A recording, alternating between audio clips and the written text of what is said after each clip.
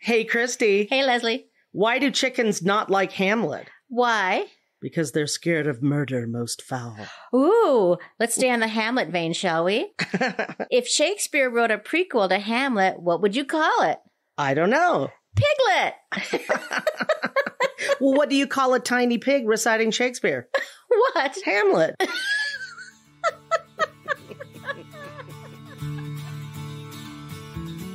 Hi, I'm Christy, a backyard gardener from Colorado. These days, gardening has gotten very popular, and my friends and I have noticed more and more people picking our brains for tips and troubleshooting about gardening. We're not experts. We just learned a lot about gardening from the mistakes we made along the way. So welcome to Upside Down Tulips, a fun podcast that celebrates gardening gone wrong. Upside Down Tulips.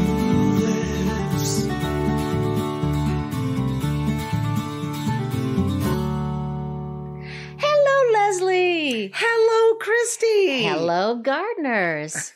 And wannabe gardeners. And people who love William Shakespeare. That's right. We're doing Shakespeare. A Shakespeare's garden. I love it. We're going to teach you all about how to do a Shakespeare's garden. And you may realize you may already have a partial Shakespeare's garden anyways. Exactly. Coming up, Leslie, kind of exciting. The first week in May is National Compost Week. So what do you do on National Compost? Do you just throw out all your trash? What do you do? That's right. That's right. You throw out all your trash. Yeah, you can turn your compost. You can start a compost pile. You turn it. That makes sense. And if you want to know more about composting, friends, we have a whole episode on composting all the way back at episode 11. Compost Happens, How to Support the Garden's BF. Love it. Did you know in Denver, they're starting to give everyone compost bins? I love that. Yeah. So you can go down. Everybody gets one for free. And you can go down and get one. My neighbors have one, so I secretly put things in theirs. Oh, do you really? Yeah, because we don't have one. Where do these banana peels come from? Exactly. We don't drink coffee. Bananas. Yeah. I did ask them once, and they said it was okay, but that was like 2 years ago. So, May 15th. It's National Tulip Day. I love tulips. They're so pretty. Did you see my tulips when you came in today? Those big orange and pink tulips? Were they in the front? Yeah. I didn't see them. Well, these are the ones I got from Amsterdam, and they are stunning. Oh. Friends, I'll put a picture on Facebook about them. They are just, they're so tall. Yeah. They're just beautiful. My friend Shannon is in Amsterdam right now with her mom, and she put up on Instagram just rows and rows and rows of tulips. They're so pretty. Now's the time for them. When I was there, I just bought a ton of bulbs. Mm-hmm. Coming up on May 19th is National Plant Something Day. May 19th, plant something. Just anything. I'm doing it. A house plant, a vegetable, a flower. Just plant something. I'll have plenty of things to plant. Plant your feet. Oh, and Leslie, why will you have plenty of things to plant? Because of my winter sowing. So, friends, 2 weeks ago, we did winter sowing in the spring, and Leslie sowed a bunch of milk jugs. Oh. How's it going? Oh, it's so exciting when you see that first little tiny green thing poke through that dirt, you know? So I put it in our front, kind of on our porch in the front, which my husband does not like because he's like, it looks trashy. And I'm like, well, sometimes we have to do trashy things for our plants. But you were storing the milk jugs underneath your bed. I know. So I felt like it was a better place for them to be. But the cosmos was the first thing to come up. Oh, fun. And it was just so exciting. I just opened it up. I couldn't have been more than a week. And it was just full. And then the flowers were fastest. Mm-hmm. The zinnias came up and oh, good. I can't remember what the last one was.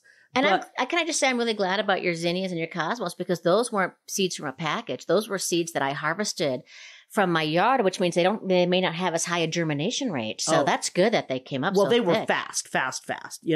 And the slowest thing was the basil and the dill and the cilantro. So the basil started and it's packed. And right. I talked to my friend Kathy, because my revenge basil, and Kathy's not even doing basil this year. She's having some work done in her backyard, and she's like, yeah, I can't, guarantee that they're going to be safe. And I was like, well, if you give me all your pots, I'll plant them for you. Because I have so many. Oh, that's nice. Because they're just popping up every day. Another one pops up and I love it. Oh, exciting. And, now, which was the seed that lays on top of the dill? Okay, well, dill finally has come up. Okay. And I've got maybe, it's not a lot, but it's coming up. And then today, when I watered them today, because got to keep them watered, they do dry out really fast. Especially this time of year. I almost do it every day. It's like I think I did every other day, but because it's dry and it's already. getting warm out here in the Denver metro area, for sure. So today was the very first cilantro that popped up. Hey! And it's just one right now, but at least I know it's working. It works. Yeah. It's like Christmas, isn't it? I love it so much. Oh, and remember I told you about my rose bush that I was like, I think it's dead. Well, I just put it outside. I'm like, it was in the window and I'm like, I'm just going to put it outside and leave it alone. Made sure I watered it really good. Like 2 days later, leaves everywhere. I mean, they just popped out. I was like, how did that happen in 2 days? It's because you do not have a brown thumb. I just left it alone. You have to acknowledge the fact, Leslie, that you have a green thumb now. Well, greenish. Okay, but I will take that. But I literally just left it alone, and it just all of a sudden, it's so exciting though. I just love it when you just see something growing and you're like, wow, I helped that. Will you somehow. take pictures of your milk I took jugs? pictures. Oh, I have them on my phone. I will give them to you before I leave. Okay. Do you want to hear the list of what I have germinating in my milk jugs? Alrighty. I have foxglove, hollyhocks, black-eyed Susan, echinacea, calendula, morning glory, petunia. Those are my flowers. I love that. Then I have, for herbs, I have dill, marjoram, and for veggies, I have celery, tomato, pumpkin, and cauliflower. All have germinated. That's awesome. And I'm waiting on watermelon. Watermelon. I'm doing a little experiment. Now, I know it sounds crazy to do watermelon in Denver, but I think I have a little breed it's a tiny little watermelon. Like, those little dulcineas? Oh, I love those. So maybe that'll be okay. And I'm waiting on peppers. Love peppers. And peppers take a while to germinate. I once did this, Leslie, that I thought, well, they didn't work, right? So I thought, well, I'm just going to winter sow something else. So in the same container that I had the peppers, I winter sowed some cosmos. And sure enough, they both came up at the same time.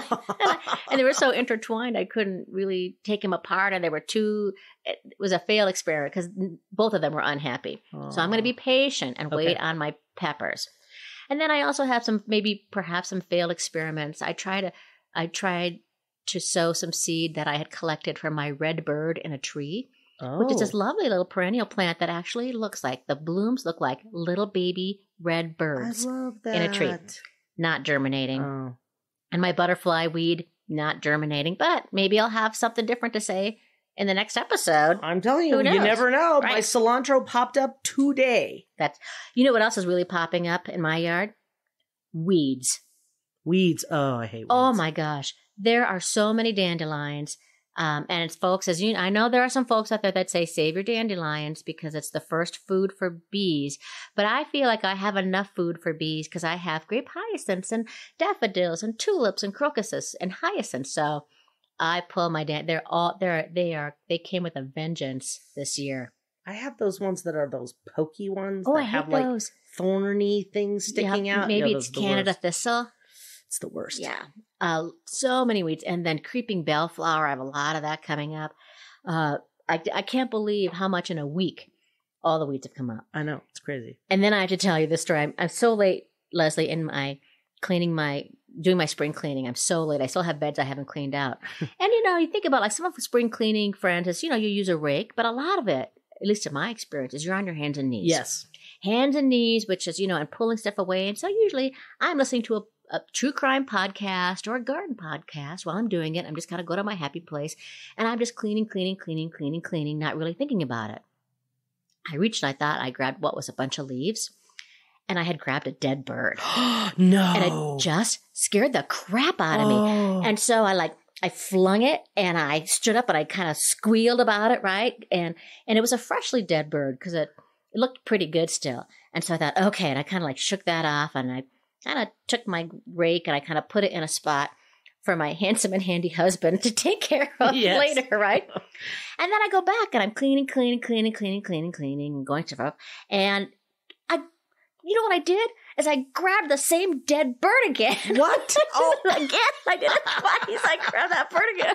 I'm just like, oh my gosh, it's still there. Oh, I haven't gotten my. I have to get my handsome and handy husband to get that dead bird, but I'm almost done. Yeah, I haven't even started cleaning. mine. I haven't even started. Oh, good! You make me feel bad. My lamb's ear is like now halfway into my grass.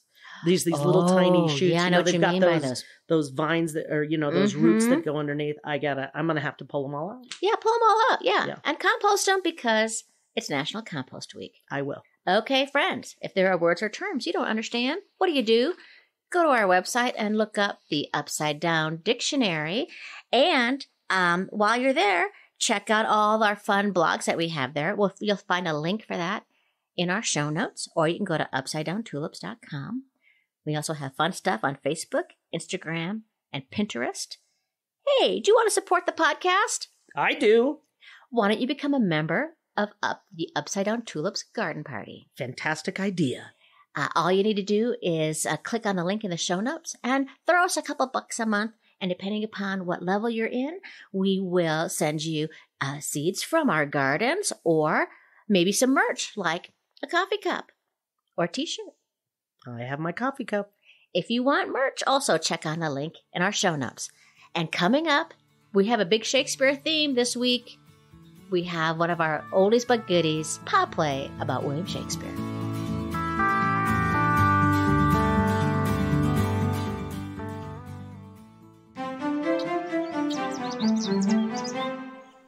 And this our life exempt from public haunt finds tongues in trees, sermons in stones, and good in everything. One touch of nature makes the whole world kin. Will Shakespeare, quit being poetic and just weed the garden.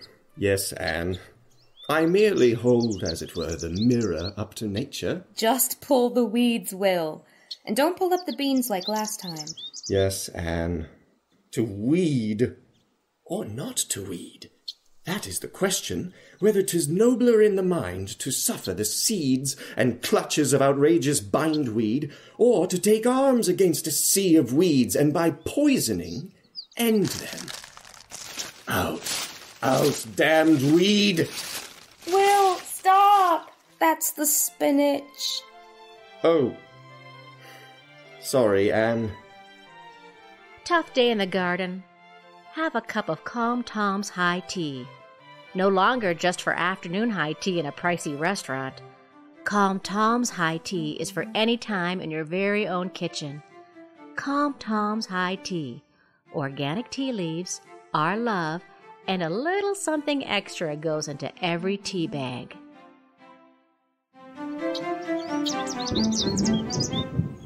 I think it's gonna rain, Will. Will you weed the corn before it does? Yes, Anne. Once more onto the breach.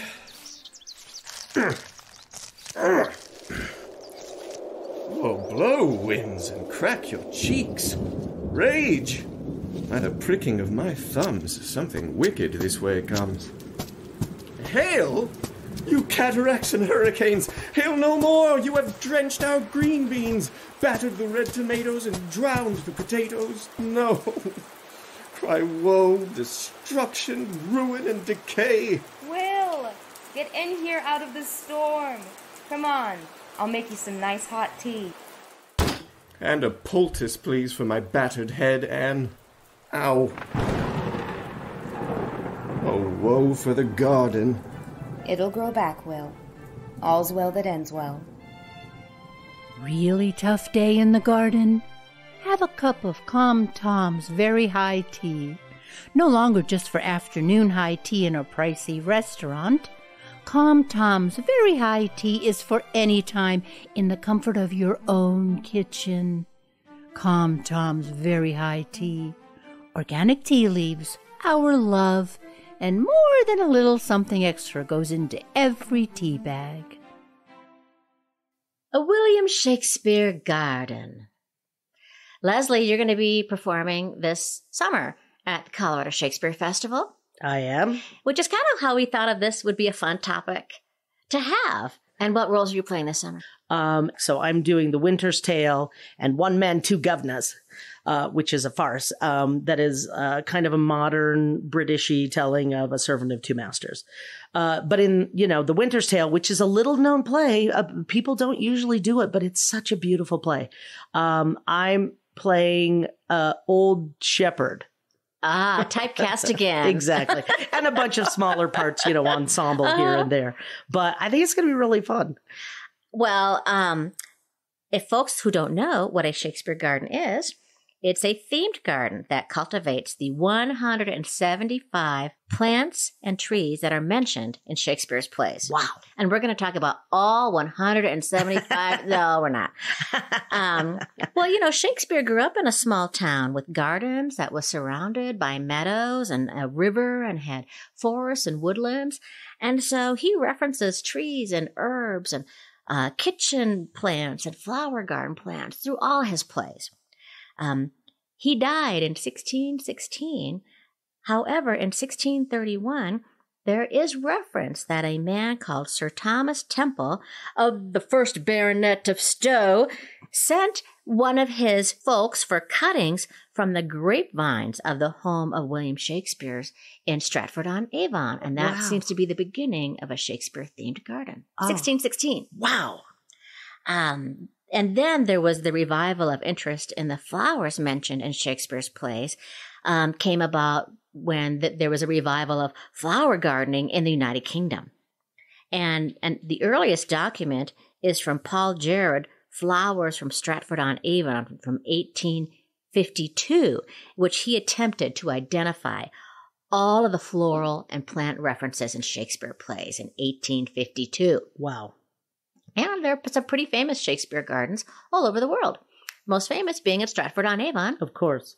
And the royal family has a Shakespeare garden at their Kew Palace, if you ever go there. Oh, and of course we have one here in Colorado, right in our own backyard. One of the more famous ones is in Colorado, and it's beautiful. Yeah, it is at the Colorado Shakespeare Festival, and you can walk around the gardens, and you can have a picnic there on the grasses. It's really beautiful. Right next door to the theaters where the plays happen. That was founded in 1991. Oh, wow. It has 100 of the plants in Shakespeare's plays there. That's fantastic. Right on campus at the University of Colorado in Boulder. Mm-hmm. Well, I think we should talk about some of our favorite plants and flowers that are in Shakespeare's plays. And the most common plant or flower that Shakespeare mentions is the rose. Yeah. Over 70 references. Wow. Leslie, give us a quote. So this is Romeo and Juliet, Act 2, Scene 2. This quote is spoken by Juliet just after she meets Romeo. Juliet is unhappy because she has just learned that Romeo is a member of the family that is her enemy. What's in a name? That which we call a rose by any other name would smell as sweet. Well, there are lots of roses that are named after Shakespearean characters. Oh, really? Yeah, there's one of the most famous rose makers is David Austin, and there actually is a rose called the William Shakespeare.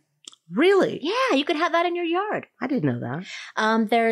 There's a Juliet. There's a Desdemona. There is a Troilus and a Cressida rose. There's a Mistress Quickly from Merry Wives. There's a Prospero, and there's an Amanda from The Tempest. Wow. Falstaff, and Ophelia. Oh, of course. This is Hamlet, Act 4, Scene 5. Ophelia has gone insane. She comes in and she's handing out flowers while muttering and singing songs that don't make any sense. As she gives out the flowers, she mentions her father's death and says that there are no more violets because he is dead. There's rosemary, that's for remembrance. Pray you, love, remember. And there's pansies, that's for thoughts. There's fennel for you, and columbines. There's rue for you, and here's some for me. We call it herb of grace of Sundays. You must wear your rue with a difference. There's a daisy. I would give you some violets, but they were withered all when my father died. They say he made a good end, So, of course, in the mad scene, can't do it, but, she's handing all this stuff out. And each one of these has an actual, meaning. Mm-hmm. Rosemary, of course, being one of the most beloved plants we talk about here on Upside Down Tulips. We had a whole episode dedicated to rosemary. Episode 102, just a couple months ago, rosemary, how to plant, grow, and not kill the dew of the sea. Couple quick tips for folks who want to grow rosemary. Give it full sun.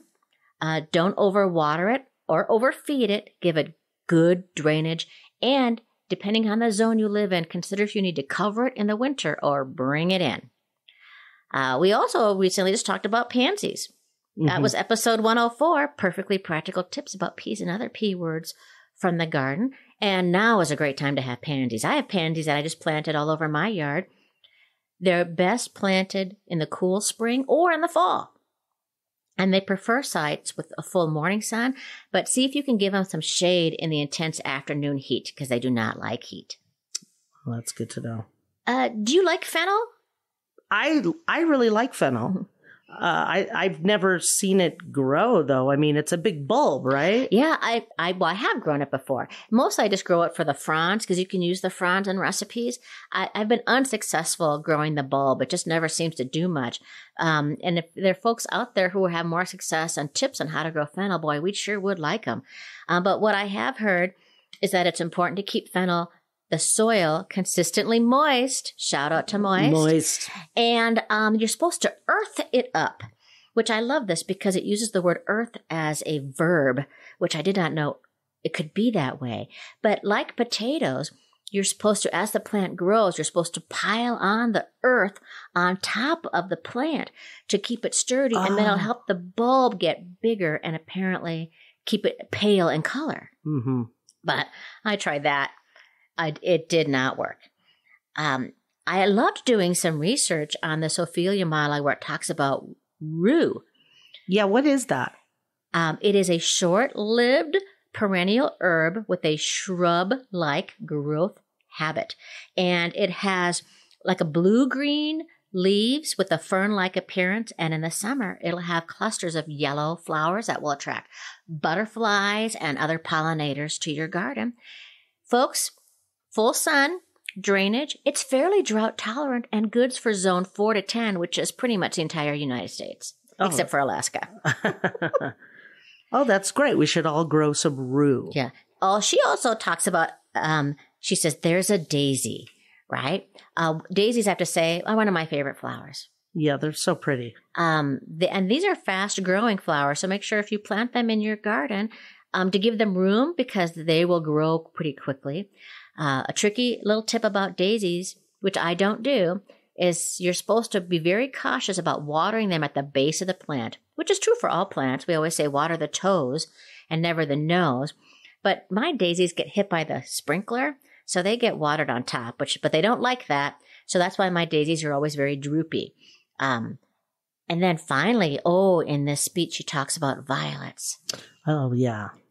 One of the more common flowers also mentioned in Shakespeare's plays, and a very popular plant during not only just during the Tudor era, but also during the Victorian era. Violets were used for medicinal purposes. They were used in recipes, and they can be planted in the spring or the fall, though spring is usually the best. So folks, plant some violets right now. They enjoy a light shade, but you could put them in some sun, and they tolerate most soil types, but they usually prefer it when it's moist and well draining and rich in organic matter. We'll come back. Let's talk about some more Shakespeare quotes. I love it. Some more Shakespearean plays, but let's have another Shakespeare Pod Play.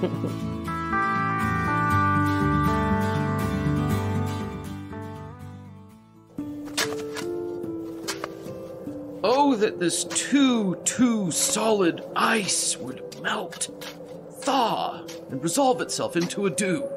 Oh, God. Oh, God.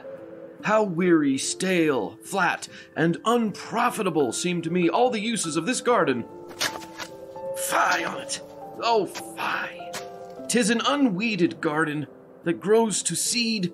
Things rank and gross in nature possess it merely.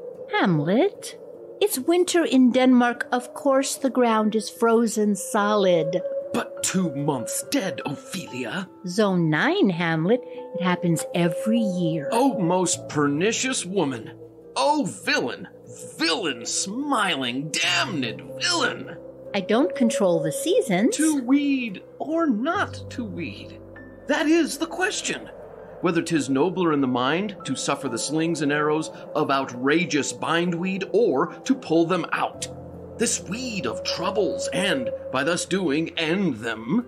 Nobody weeds in the winter because it's pointless. The ground is frozen. I have of late, but wherefore I know not, lost all my mirth. Then, O God, I'll seed. Ophelia, get thee to a nursery and procure me some seeds. Get thee to a nursery. Go! Farewell. To a nursery go, and quickly too. Hamlet, you get like this every winter when you can no longer garden. Look, here's something you wrote to me last summer. I'll read it to you. What a piece of work is a garden. How noble the gardener, how infinite in faculty. In form and moving, how express and admirable. In action, how like an angel. In apprehension, how like a god. The beauty of the world. Give it a little while, Hamlet. The garden will be back. All right, Ophelia. Let's go sit by the brook. Yes, let's do. I love the brook. Poor Ophelia. Poor Ophelia. You know, we were talking about the daisies. Uh-huh. And daisies signified pure virginity, which works so well for our sweet poor Ophelia. Yes. Stop hanging around that brook with Hamlet. It's not going to end well for you, my dear. No. Actually, that's one of my favorite parts is when, when Gertrude, because we hear about her death from Gertrude. Uh-huh. Because she comes in and tells Laertes that she's drowned. She says, "One woe doth tread upon another's heel, so fast they follow. Your sister's drowned, Laertes." And he says, "Drowned? Oh, where?" And then she starts to tell her that, it's at the brook. But I love the part where she says, "There with fantastic garlands did she come of crowflowers, nettles, daisies, and long purples, that liberal shepherds give a grosser name, but our cold maids do dead men's fingers call them." And I thought that was so interesting. Crowflowers, that's such a great name. But, I'd never heard of those before. Nettles, daisies, long purples. Well, I was dying to know what a long purple was. It says long purples were likened to dead men's hands or fingers. That's why they called them long purples. But they were early purple orchids. Wow. That's what it stands for. And I also loved crowflowers. Uh-huh. I didn't know what that was. And it said they were known as fair maid of France. That was another name for crowflowers. And they were a kind of campion. Oh, gotcha. Because they are like a nettle, aren't they? They look like they have like little, they almost look like little cactuses, don't they? I actually don't know what a campion looks like. Okay. But they do mention nettles. And this had a particularly specific meaning of being stung to the quick. And that means, deeply or emotionally hurt, which of course we know. Yes. Ophelia was deeply and emotionally hurt. With crowflowers. Mm-hmm. Oh, wonderful. Well, in honor of you being in Winter's Tale, Leslie, could you give us some Winter's Tale with flowers in it? Oh, they do. There is a little section in Winter's Tale where Perdita is the mistress of the feast, and she's playing hostess at the sheep shearing festival. Fun. When King Polixenes and Camillo arrive in disguise, and she gives them flowers, accompanied by a short little speech. And she says, Give me those flowers there, Dorcas. Reverend sirs. So now she's talking to these guests. For you, there's rosemary and rue. These keep seeming and savor all winter long. Grace and remembrance be to you both, and welcome to our shearing. I love that because rosemary is known for helping with your memory. Oh, I didn't know that. Yeah. Really? Or maybe I told you when you forgot. Actually, that seems probably more like it for me. Oh, give us some more Winter's Tale. Okay, let's see. Perdita and Polixenes continue to argue about, crossbreeding flowers. Because Perdita, she prefers to have flowers that are pure, that haven't been influenced by the art of grafting, that she calls it. And Polixenes, of course, sees that there's nothing wrong with crossbreeding flowers to produce a nobler breed, that he says. And she has a little thing that she says, here's flowers for you: hot lavender, mints, savory, marjoram, the marigold that grows to bed with the sun, and with him rises weeping. Beautiful. So lavender, a couple little quick tips on lavender. Folks, I highly recommend you get an English lavender and not a French lavender, because an English lavender is a bit more hardy, especially if you're in our neck of the woods in the Denver metro area. Lavender likes sun, good drainage, and now is the time to prune it. So even though I've been doing all my spring cleanup, I haven't touched my lavender until I start seeing the growth come back on it. And now I have to go out and prune it. Oh, also it talks about mints too, right? Mints. I love have tried to grow mint. I cannot get it to grow at my house. What is wrong with me? I don't know. Because once you get it established, as people will notice, is that mint can be quite invasive. You know, like you were saying, your lamb's ear will get into the lawn. I have apple mint growing in my lawn that I have to yank out because it sends out little trailers and then jumps up someplace else. Now is a great time to plant it after Mother's Day for most folks around the country.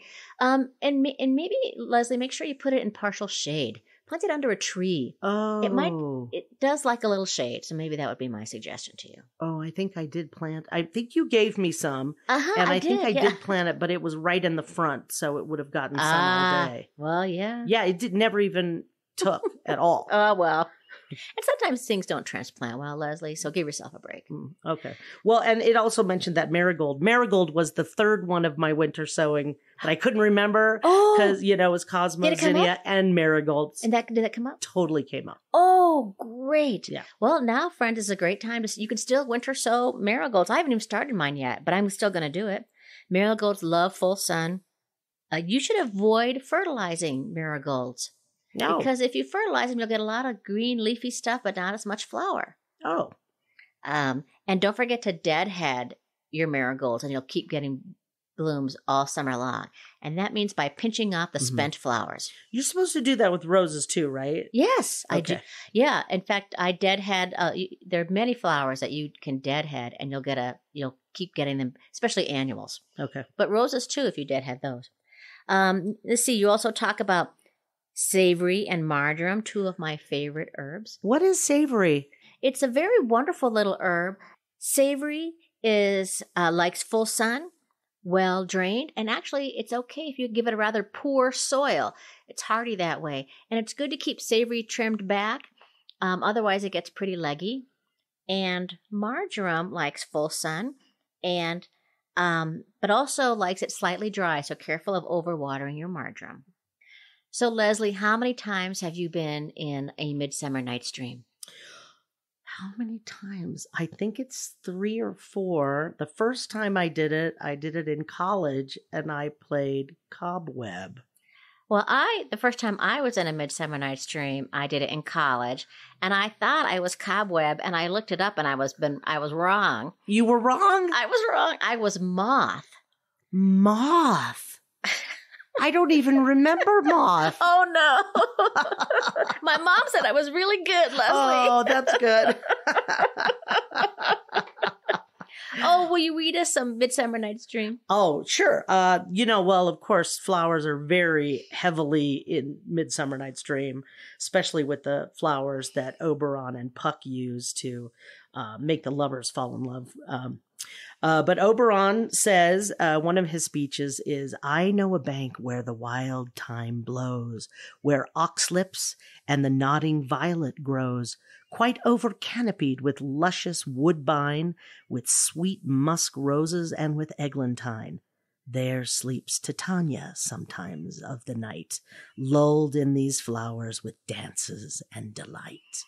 Ah, thyme. Folks, I hope you grow thyme. I grow thyme. And you know what? A good little tip about thyme is it grows really well in containers. Again, another reference to violet. Mm-hmm. Tudor housewives used violet for candy making, baking, conserving, and making syrups. And they even used it for cosmetics. Really? Woodbine. Oh, I loved this about woodbine. Friends, woodbine is a species of vines belonging to a number of flowering plant families, a.k.a. Virginia creeper, which some people consider to be an invasive vine, woodbine. Musk roses, guess what this is? It's a rose that has a musky odor. Really? Nice. Oh, I forgot to talk about oxlips. It's similar to a cowslip that we would know, or in other words, a primrose from our world. And eglantine is another way of saying the sweet briar rose, which is Shakespeare's favorite rose. It has little pink flowers, and it also has very colorful rose hips that give the plant additional fall and winter interest. And it thrives in alkaline soils, which is very common in Colorado. Oh, that's cool. Rose hips. Now, I've heard that's, I had a friend whose mother would make like a tea. Yeah, you can. Yeah, Absolutely. like a rose hips tea. Mm-hmm. And I don't remember what she used it for, but it was some kind of medicinal. And not all roses will have them. Mm-hmm. It's kind of the after effect of the flower. It'll be left with a little something nummy. Oh, I think we have time for a little bit of Merry Wives of Windsor. Okay. In Merry Wives of Windsor, there's a reference to bachelor's buttons. Your love life will last as long as the button in your lapel. And so one of the little speeches is, "What say you to young Master Fenton? He capers, he dances, he has eyes of youth, he writes verses, he speaks holiday, he smells April and May. He will carry it, 'tis in his buttons, he will carry it." That means his love life is going to be long, right? Exactly. I have bachelor buttons right next to my vegetable garden. And what I'd like to do with them is because they will reseed and actually end up in my vegetable garden, this time of year I pluck them out and I move them to where I want them to be. If you do it early on in the season, you can have control over reseeding bachelor buttons. Well, what does a bachelor button look like? It looks like a little baby carnation. Oh, It'll be of course, pretty in your lapel. There you go. Carnations in the lapel. That makes total sense. Let's do some more serious stuff. How about Henry IV, Part 1, Leslie, Act 2, Scene 4? Henry IV, Part 1, Act 2, Scene 4. Harry, I do not only marvel where thou spend'st thy time, but also how thou art accompanied. For though the chamomile, the more is trodden on, the faster it grows, yet youth, the more it is wasted, the sooner it wears. A great speech by Falstaff, where he is comparing the delicate stage of youth to the seemingly delicate flower of chamomile. And he's kind of saying, like, the more you tread on chamomile, the faster it grows. But youth is not like that, and the more you waste youth, the quicker it disappears. And therefore, youth is even more delicate than chamomile. There are two different types of chamomile, German and Roman. Both types boast these little tiny fragrant flowers, and you can use that whole flower for tea. Fresh, dried, either way. Throw it in a teapot and have chamomile tea. You don't have to do anything to it. You literally just throw it in and heat it up. Yeah, and you got tea. Taming of the Shrew, Leslie. This is Taming of the Shrew, Act 4, Scene 4. And Biondello tells Lucentio to get to the church as soon as possible and to make sure he has some reliable witnesses to confirm the marriage. I cannot tarry. I knew a wench married in an afternoon as she went to the garden for parsley to stuff a rabbit, and so may you, sir. Parsley, a wonderful plant. It's a biannual plant, parsley is. So perennial plants grow back each year, and annual plants die after one season. So it's always good to continually sow parsley. It breaks my heart when I have to buy parsley in the grocery store. Mm-hmm. And my parsley plant is looking kind of pathetic, so I'm going to have to sow some parsley seeds this week. So parsley, if you want to, I mean, because I see dried parsley all the time. Mhm. So can you can dry your own? That's right. Yeah, I have to say, I have to confess that my dried parsley doesn't really turn out that well. Oh. But, you know what I love about this, Leslie, is I didn't realize how many Shakespearean plants I have in my garden already. It's fantastic. And I love the scrapbooking idea. And so I hope folks that are listening will go see some Shakespeare in their communities this summer and then scrapbook some plants in their yard. If you live in Colorado, you can go to the Colorado Shakespeare Festival up in Boulder, or you can also go to Shakespeare in the Wild because your husband's in it this summer, right, Mhm. Leslie? Yeah, I think so. Oh, okay. I think he auditioned. Okay. And that's As You Like It in Centennial. At Goodson Park. And then there's also the Denver Center for the Performing Arts, the Shakespeare in the parking lot. I just saw that today. Nice. How Yeah. was it? It was so good. It was I live near Cook Park, and they were doing it in the parking lot of Cook Park. So Oh, fantastic. we went over and saw it. It was terrific. There's also down south in Colorado Springs, they do Shakespeare in At tent. in TheaterWorks. Yeah. I think they're doing Taming of the Shrew. But it's going to be real crazy. It's all gender swapped, and it's going to be really cool. Awesome.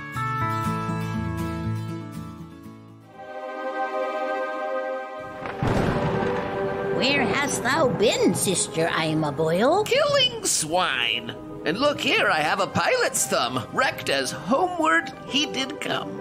Oh my! Double, toil and trouble, fire burn and cauldron bubble. Thrice the brindled cat hath mewed. Thrice and once the hedge pig whined. 'Tis time. Double, toil and trouble, fire burn and cauldron bubble. Round about the cauldron go, in the poisoned entrails throw. Toad, that under cold stone days and nights has 31, swelt red venom sleeping got. Boil now first i' the charmed pot. By the pricking of my thumbs, something wicked this way comes. Yes, so wicked. 'Tis the cold virus that has infected our dear witch sister Miasma. No, Esmapus. The wicked thing that comes, and that this brew is for, is Macbeth, future Thane of Cawdor. No, it isn't. This brew is for our snot-strangled sister, poor congested Miasma. This brew is a cure for the common cold, culled from vegetables and herbs from my garden.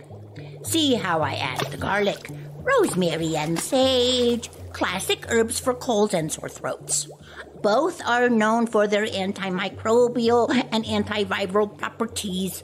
Rosemary is said to stimulate the circulatory system and thus is thought to encourage blood flow to the brain to relieve headaches.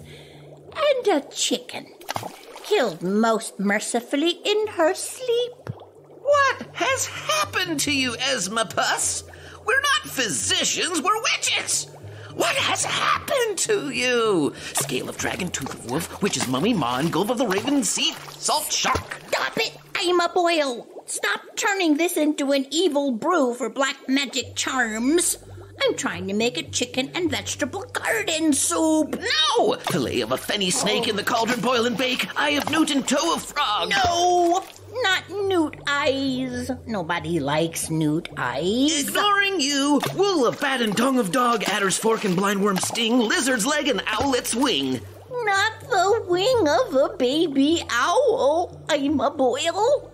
You're awful. Of course I'm awful. I'm a witch. Owlet's wing for a charm of powerful trouble, like a hell broth boil and bubble.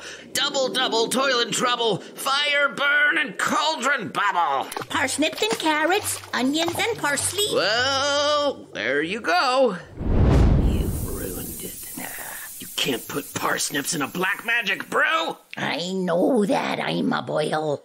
And I can't serve a healing soup with an owlet's wing in it. So this whole cauldron is ruined. We might as well just dump this out right now. No, we'll put it in my compost pile. I don't even think you're a witch anymore. Never mind that. Grab the cauldron. To the compost pile we go. Hey, I'm carrying most of the weight here. Why do I have the heavy end? It's a round pot, I'm a boil. There is no heavy end. Well, I've got some eucalyptus, by the way, for my asthma's cold. Oh, I'm a boil. You're not all bad after all. I know it. Don't tell anybody. Come on. I won't.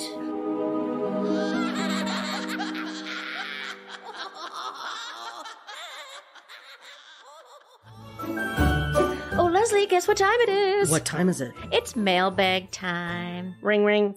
Now, we've got a fun letter for everybody, folks, because this is from our friend Chad from Denver, who's written in several times discussing his Forsythia plant.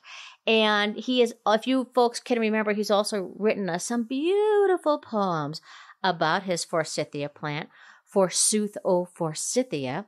And a Forsythia plant is a wonderful little shrub that is one of the first bushes to bloom in the spring with bright canary yellow flowers.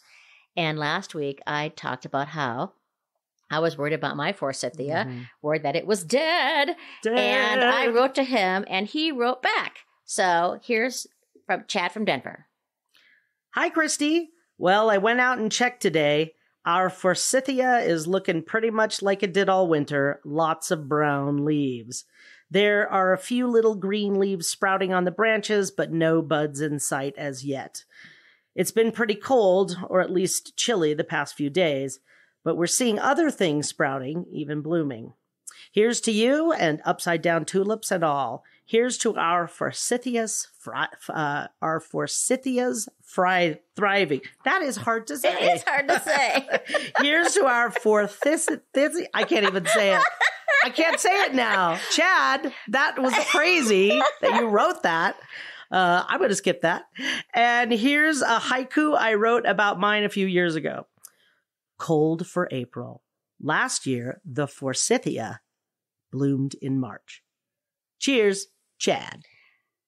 Well, I have an update, Leslie, on my Forsythia. Really? Well, 2 weeks ago I was singing, "It's dead, it's dead." And friends, Leslie and I went out and I showed her it, and we saw a little peak of green at the bottom. And I'm thinking, what is that? Is that a weed? What is that? And I learned something, and this is also because of my roses, is that my Forsythia died back, but it's still alive. Really? So we had a pretty severe frost series in the Denver metro area. And not only did my Forsythia die back, but it's still alive, but my climbing roses and my rose bush, my peace rose, all died back. So all the green is at the bottom. So it's going to be a puny rose year and a pathetic Forsythia year. But the good news is they're not dead. Not dead. They're gonna not dead. Not dead. Not dead. Well, friends, if you have questions, comments, observations, please write to us at upsidedowntulips.com or at upsidedowntulips@gmail.com. Here's to our Forsythia's thriving.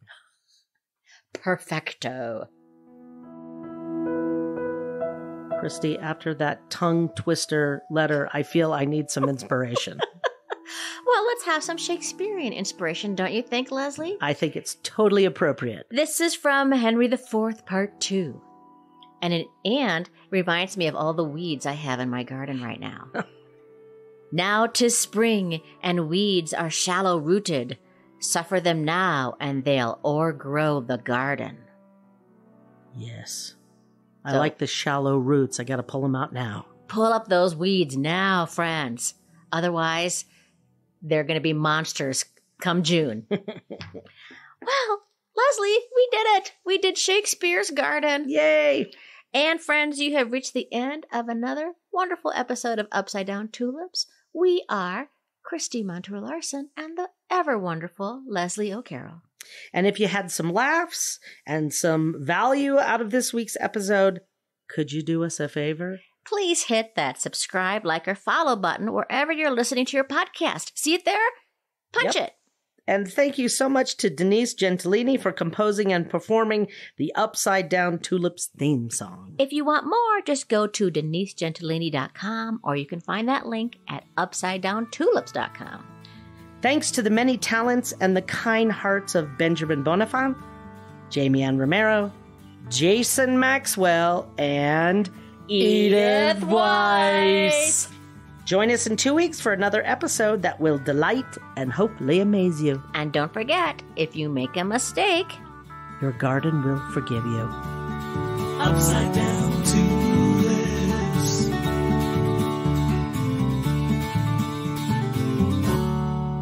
Did you know a rowdy William Shakespeare walked into a pub and the landlord said, "Out, you're Bard."